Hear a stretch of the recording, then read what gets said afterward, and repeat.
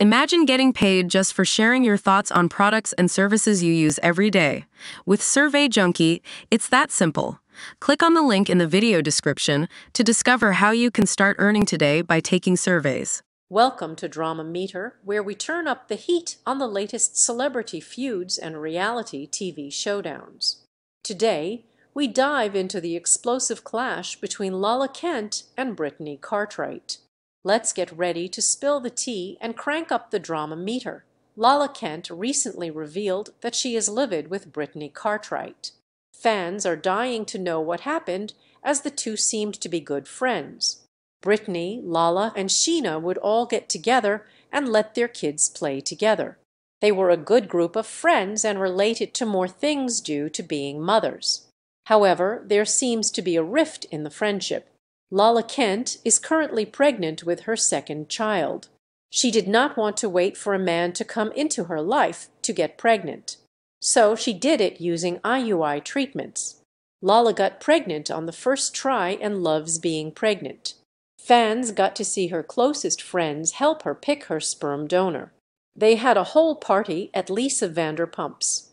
Soon after, she revealed that she was going to be having a baby girl.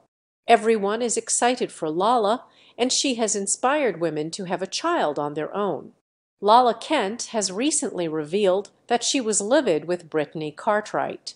Brittany acted so out of pocket on the day of my gender reveal. She reached out to my mother and was so effing out of pocket. Do not text my mother the day that I find out that we're having a baby girl and say, "Did you really hire our nanny without our permission? First of all, you're in Kentucky with your son Cruz, and she said I have Jax yelling at me."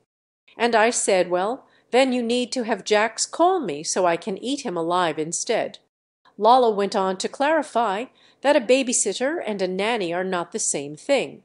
She was simply looking for a babysitter. Fans know if Jax went to Lala, she would have laid into him. It does not seem that the two have resolved their issues regardless of Lala moving to the Valley. It seems Brittany did not like that Lala hired the same person she used. However, she should have gone to Lala instead of her mother. This is what irritated Lala. There also was a better time to address the issue rather than when she was finding out the gender of her second baby. The two may reconcile their issues at some point, but as of right now, they are in a feud. What do you think about it all? Sound off in the comments below.